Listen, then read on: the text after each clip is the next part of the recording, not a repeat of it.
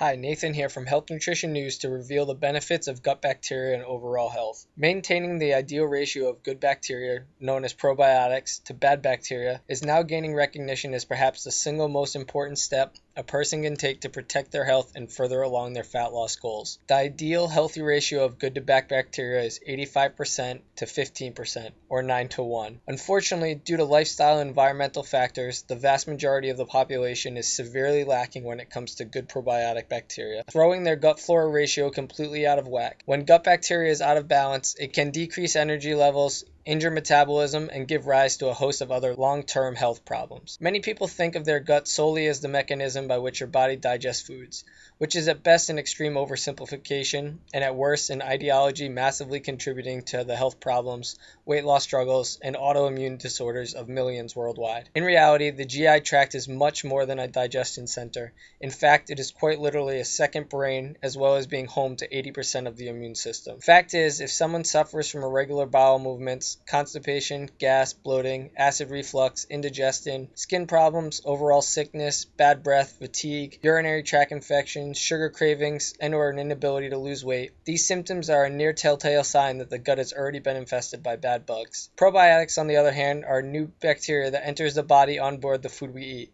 They may come from the soil the plants are grown in or from fermented foods, and fermented foods are rich in good probiotic bacteria, and their consumption will help rebalance overall gut bacteria ratio. Yogurt, of course, is the most advertised probiotic in the supermarket, and all yogurts contain a fair amount of microbes, but that doesn't mean that a yogurt a day will satisfy all your probiotic needs. The gut is host to thousands of different strains of bacteria, and yogurt typically contains only about 3. And while quantity is important, diversity is also key. Beneficial bacteria, again probiotics, do a lot. They help with digestion, help our bodies make vitamins, and also help support a strong immune system. But they also have to compete with the harmful bacteria. That's why we want a variety of the good kind in our guts. To get a copy of the top 10 gut cleansing foods, follow the link and get balanced gut bacteria for good health.